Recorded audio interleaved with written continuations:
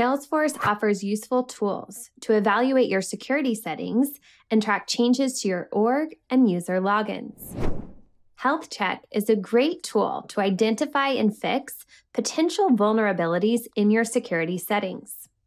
It evaluates settings like session timeout, password policies, and login access policies. A summary score shows how well your org is aligned with the Salesforce recommended standard. A higher score is better, but you don't have to hit 100%.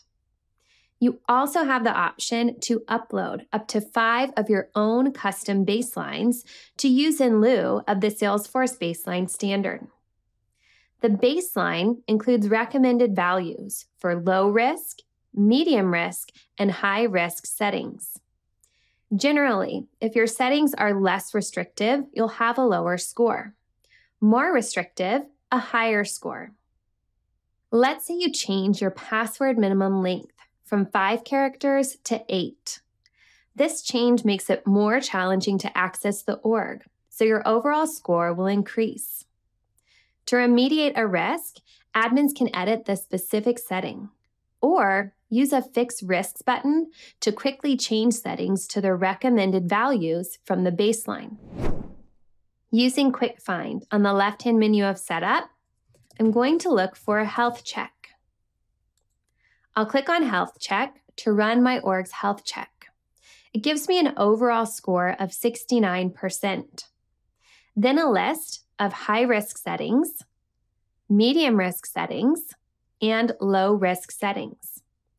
If I want to edit any of these specific settings, I can choose one of these edit options on the far right column to be taken directly to that part of Setup where I can change that setting. Alternatively, I can click Fix Risks to update all of these settings to the recommended baseline. As I scroll through these settings, I might find one that I'd like to change. For example, our minimum password length.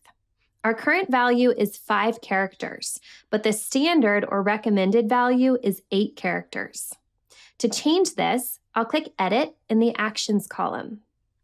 Salesforce takes me out directly to the password policies where I can edit this setting.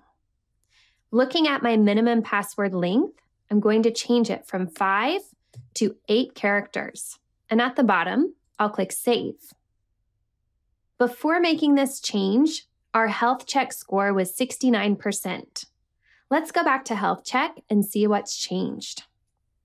Again, using my quick find, I'll go to health check and see my overall score has increased from 69% to 71% because I made a policy more restrictive, making it more challenging to access the org. Setup Audit Trail allows you to track metadata changes that you and other admins make in Setup. It shows what was changed, the date of the change, and who made it. You'll see the last 20 entries right in Setup, or you can download history for the last 180 days. Audit history is especially useful in orgs with multiple admins. I've used it to track when a certain change was made in error to help identify what needed to be fixed. Let's review some recent changes in my org, maybe a password policy change. Using the left-hand menu, this time I'm going to quick find Setup Audit Trail. Here I see entries for recent changes. I can see when the change was made, who made the change, what the change was, for example, changing my password policies from 5 to 8 characters, and the section where the change took place. Here's the option to download the Setup Audit Trail to view more than 20 entries for metadata changes in my org. Another event admins may want to monitor is login history. This allows you to monitor all login attempts and shows up to 20,000 records of user logins for the past 6 months. To see more records, an admin can download the file.